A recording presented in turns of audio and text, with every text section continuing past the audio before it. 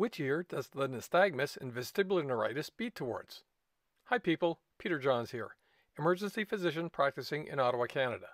The answer to this question isn't obvious, and has a bit of an interesting pathophysiology as well as some clinical implications when you're trying to rule out a stroke in a patient with vertigo and nystagmus. Here's a loop of the nystagmus in a patient with vestibular neuritis. It's mainly horizontal, beating to the left, his left. Remember that the direction of the nystagmus is defined by the fast component, not the slow. It's not well seen here, but there's often a torsional component seen in vestibular neuritis in the same direction as the horizontal nystagmus. Here's an example of a fair bit of torsional component as well as horizontal nystagmus to the right. You can see the torsional component by looking at the small red vessels on his eyes. When I ask my learners, what does the nystagmus in vestibular neuritis look like, they usually say that the nystagmus is horizontal, which, as we saw, is correct. It's horizontal with a variable amount of torsional component. Then I ask, which ear does it beat towards? The good ear or the affected ear? This is where they often get a deer in the headlights look.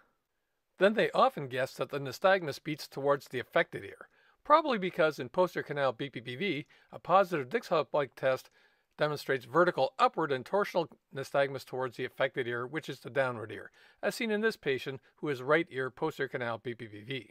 In BPPV, you have an ear rock problem, which produces nystagmus with certain head movements. In vestibular neuritis, it's thought that a virus is causing inflammation of the vestibular nerve on one side, impairing the signals getting to the brain. And in fact, in vestibular neuritis, the nystagmus beats away from the affected ear, or you could say towards a good ear. Why is that? Does it even matter? Well, yes, there are clinical implications related to the head impulse test, which is part of the HINTS exam, which is how you diagnose vestibular neuritis. In vestibular neuritis, the patient has constant vertigo for many hours or days, nausea, vomiting, difficulty walking, and they have spontaneous nystagmus or gaze-evoked nystagmus at least in the first day or so. And they shouldn't have any central features such as new significant headache or neck pain, focal paresthesias or weakness, or any of the dangerous Ds, diplopia, dysarthria, dysmetria, dysphonia, or dysphagia, or inability to walk unaided. So in this patient with vestibular neuritis and small amplitude horizontal nystagmus beating to his left, his affected ear is his right ear. And in this patient with nystagmus beating to the right, his affected ear is his left ear. To understand why this is, you need to know some anatomy and physiology. In this image of the inside of the base of the skull, just anterior to the blue thing, which is the sigmoid sinus, is the yellow vestibulocochlear nerve, and it disappears into the petrous ridge of the temporal bone, where you can see the labyrinth, which is partially opacified in this image. In the labyrinth are the end organs of balance, which include your semicircular canals. This diagram shows the general orientation of both left and right labyrinth, which are obviously not shown in actual size. The internal diameter of the semicircular canals is only about 1/5 of a millimeter.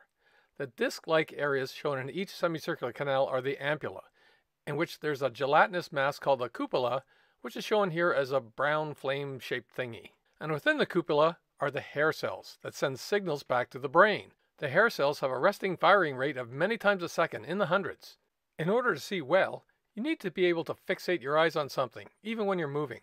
The kestrel, who can only move their eyes 1 degree, uses their vestibular system to ensure that their head stays perfectly still so they can see extremely well.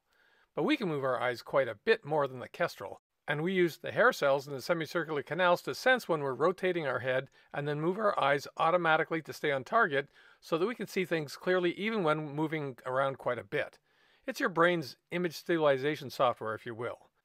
This is the neural pathway necessary to have an intact vestibulo-ocular reflex, or VOR. You can see the vestibular nerve is in yellow at the bottom right. You don't need to know all the other elements of this pathway, but it's worth noting that the VOR doesn't involve the cerebellum, which is why in cerebellar strokes, the head impulse test is generally normal. This is the counterintuitive thing about the head impulse test. A normal head impulse test is concerning for a cerebellar stroke, but in vestibular neuritis, you get an abnormal head impulse test, and that's reassuring that they probably don't have a stroke. So when your head is still, both left and right ears and organs of balance fire at about the same rate. If my head is turned to the right, then the right ear starts firing faster and the left slower. Something like this.